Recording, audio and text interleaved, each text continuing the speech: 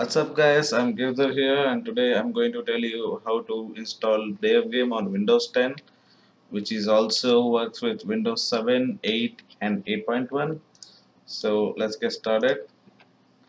First thing is download the DOSBox. Type in Google as DOSBox download and check the link. It should be dosbox.com and open it and click the download now button and click the direct link if you don't want to wait for 4 seconds.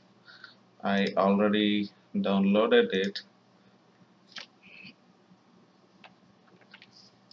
Once it get finished, install it. It's just simple as next and install. I already installed it, so not gonna install it once again. And then download the Dave game, which is go to Google and type Dangerous Dave download and make sure the site should be bestoldgame.net and click the download and the download. It should be the RAR file. Once you download it, go to the downloaded location.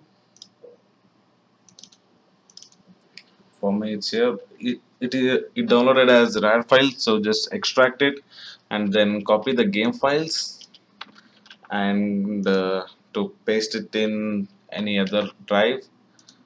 Let's say I pasted in D drive and then open the DOSBox. Type as mount ed colon. I tell you the meaning of this is mount is the command and E is the virtual drive.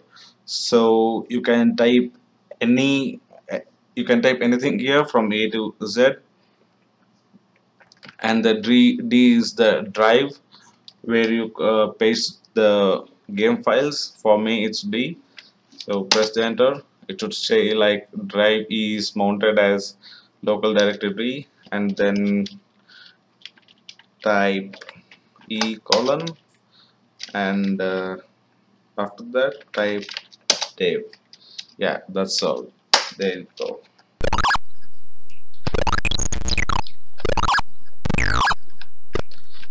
Hope you guys like the video. If you like the video, press the thumbs up button, and also if you are new, don't forget to subscribe also.